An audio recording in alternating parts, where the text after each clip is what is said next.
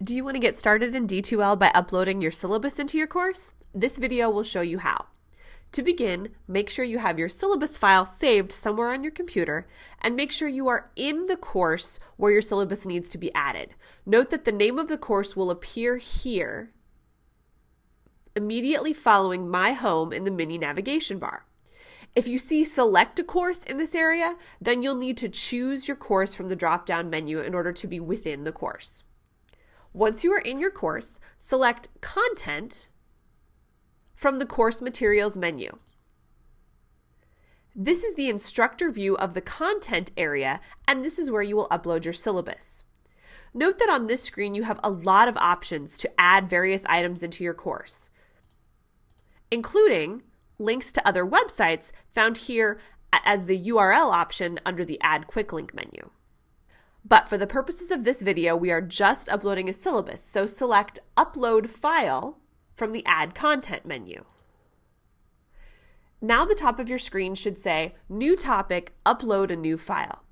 This screen is a form where you can type in pieces of information and upload your syllabus. The first thing you will need to do is to create a parent module for your syllabus. D2L requires instructors to put every piece of content into some sort of module or folder.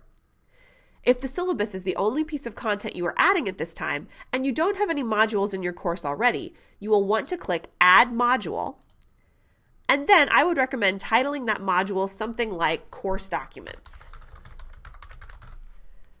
Then click Add.